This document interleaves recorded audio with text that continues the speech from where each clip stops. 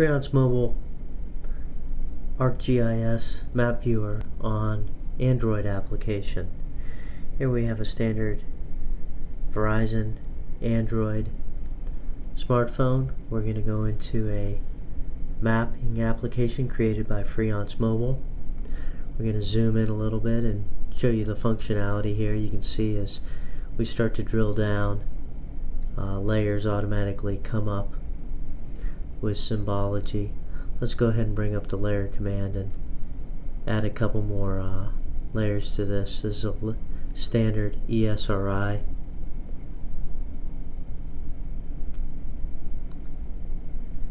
Electric distribution model that is on an ArcGIS server.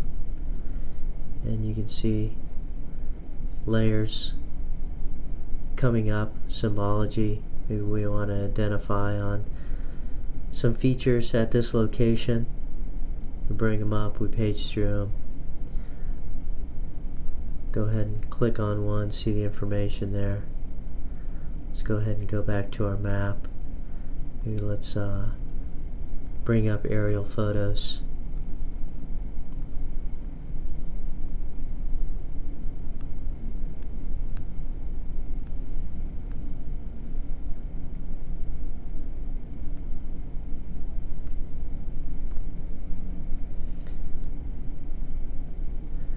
Let's also, while we're waiting for those aerials to come up, show that we can also go ahead and search on the map. Transformer, meter search. Searches are created by the system administrator, which we'll show in a moment, so that prompts come up that best fit how the end user needs to use the application. Here we have searching, identifying. We can zoom to our GPS location.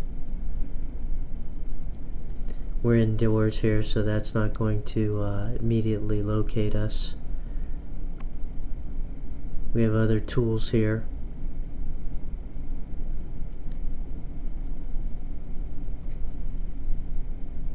Let's also show you how administratively the application's managed, because this is a application that you build in-house. We're going to zoom out here a little bit to a web browser, actually on a Droid tablet. We'll try to keep things in the family here.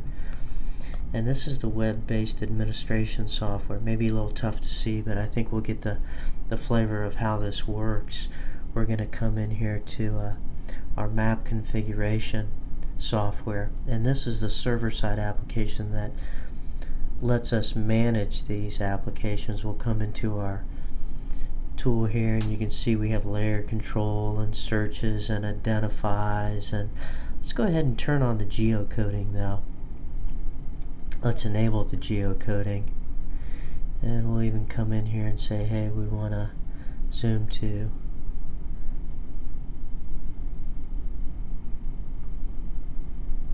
a 1,000 feet.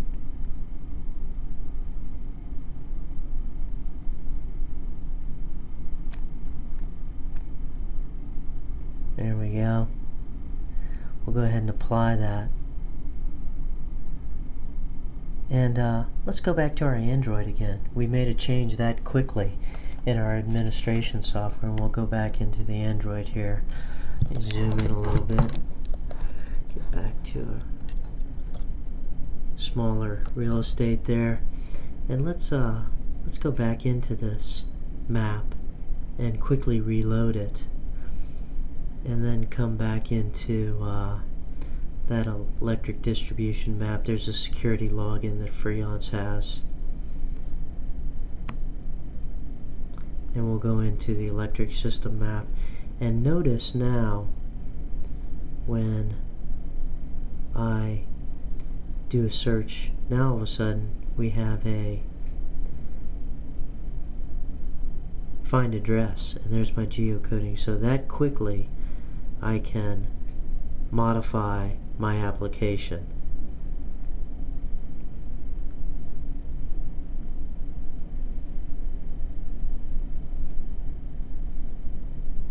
Now, not only do we have this application in Android, but one of the real beauties of Freeance Mobile here is we also have this same application on the other smartphone platforms. Here's an iPhone. Same features, controls,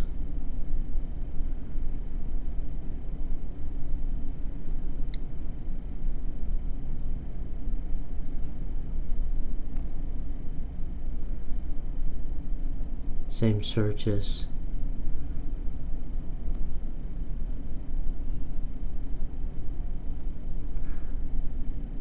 Now, not only do we have the iPhones covered, but we also have, of course, what Freeance has always been known for is the only one to be able to start to put ArcGIS server on all the different BlackBerry platforms. So here's a BlackBerry newer torch, and we've got the same features, controls. Because it's a BlackBerry, we've got a little different look and feel here, but let's go in and even edit a layer. Let's add a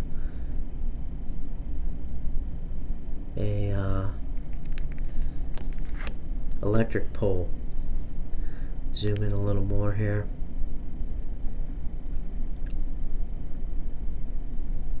And we can even start editing features with Freeance Mobile on the different smartphone platforms. So let's go ahead and, with our cursor or our GPS, let's go ahead and add a pole over here to corner of this lot.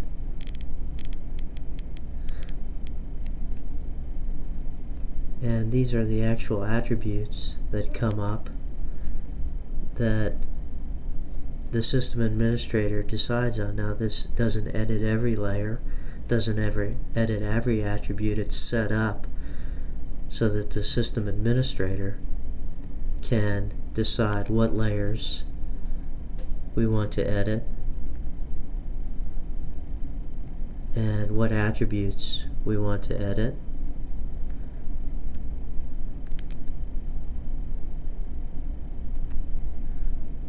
All depending on how I want this program to work. Writing live to ArcGIS SDE data, right to ArcGIS Server 10, Freeance Mobile, ArcGIS Server on iPhones, Androids, and BlackBerries.